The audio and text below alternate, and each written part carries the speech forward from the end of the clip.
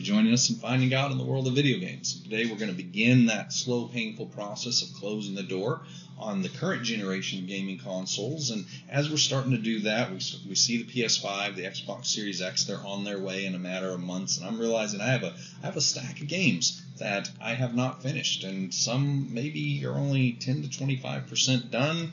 This one's still in a shrink wrap, so he obviously never even got a chance to live, unfortunately. I remember buying Luigi's Mansion 3 with the best of intentions, and I don't know what happened. I got to around about the 4th floor on it, and something changed. Animal Crossing, that's what it was. And speaking of that, I think I need to buy my turnips before I run out of time on that one. I mean, we could probably finish the video and then go back and get the turnips. Or, I mean, if we needed to, we could even just go back in time. No, we will not. I will not be the one responsible for breaking the space-time continuum and creating some horrible Flashpoint-style universe where we're the animals and our pets are playing some weird version of People Crossing, and they're the ones that are buying all of the turnips. Just focus for a second here, okay? I don't think it's a good idea for you to play Animal Crossing right, before bedtime anymore. Clearly, I have some weird dreams, but seriously.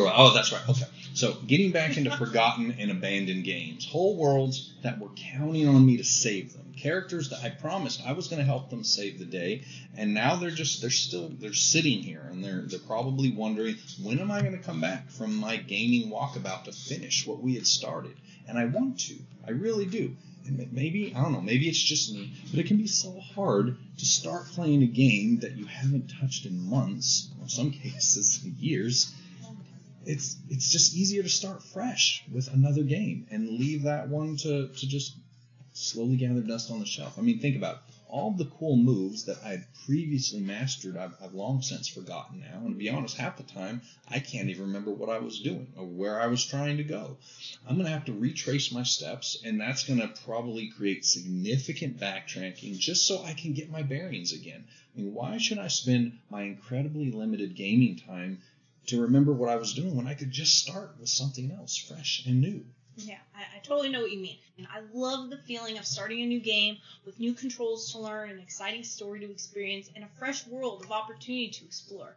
I don't even mind the mind-numbing tutorials that often accompany the beginning of my journey, because it is all just a precursor of what is patiently awaiting for me on the other side, new uncharted territory to conquer.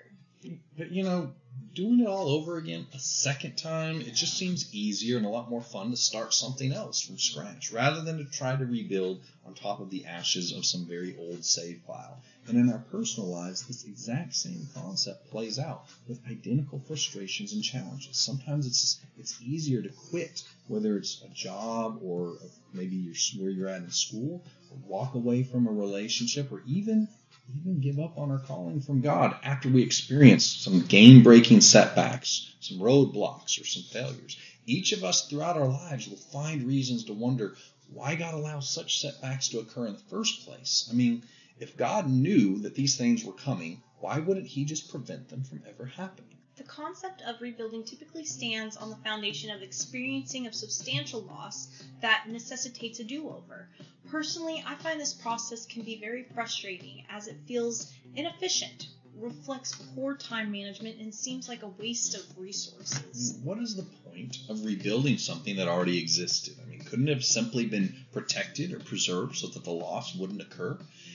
Losing is painful enough to endure. It almost seems insulting to have to pick up the pieces of the board game after they were just callously knocked off the table by the classroom bully. But yet we find this thing peppered throughout Scripture, as God's people frequently found themselves in the rebuilding process, sometimes through their own fault, but oftentimes because of events that occurred beyond their control, maybe even before their birth. And such is the scene we find in one of the most epic reclamation projects found in the Bible, the rekindling of the heartbeat of Israel under the leadership of Nehemiah. To do justice to the level of rebuilding that is about to occur, we need to fill in the backdrop of the scene. Many years prior, the nation of Israel was overthrown and enslaved by the neighboring Assyrians and Babylonian armies, and the incredible cities that King David and King Solomon built had been ransacked and burned to the ground. Jerusalem, the capital, was left in shambles, with the walls torn down and everything of value looted. This is a truly post-apocalyptic setting with only small groups of survivors left to survive in the shell of this once proud city of global importance. And now enters Nehemiah. Now, Nehemiah was not a descendant of the royal family, nor was he an obvious choice for leadership when we find him. He's simply the cupbearer to the king, a position that placed him in proximity to power, but reminded him daily of his status as a descendant of a subjugated nation. Nehemiah receives an unfavorable report on the condition of his countrymen as well as the city of Jerusalem, and immediately goes to battle as a man of God should, on his knees in prayer. Unbeknownst to Nehemiah, he has just entered phase 1 of the Jerusalem rebuilding project. His position may not have seemed to lend itself to a major role on the nation-building committee, but Nehemiah refused to disqualify himself from the burden he was carrying simply because of his name badge. That's right. When the king asked him what was on his mind, Nehemiah pulled no punches, and he explained the dire situation of his home country and his desire to be part of the solution. Now, mind you, Nehemiah had no resources or credentials to support his desire to rebuild. As a matter of fact, his mere request could have been considered treasonous. But this was an appointment that had been anointed by the Lord, and the king responded with a level of support that is quite honestly hard to fathom, giving him access to resources, giving him permission, these letters that were provided to him in order to give him safe passage there. He was given everything he needed from the king in order to be able to at least begin on this project. Everything Nehemiah requested had been granted.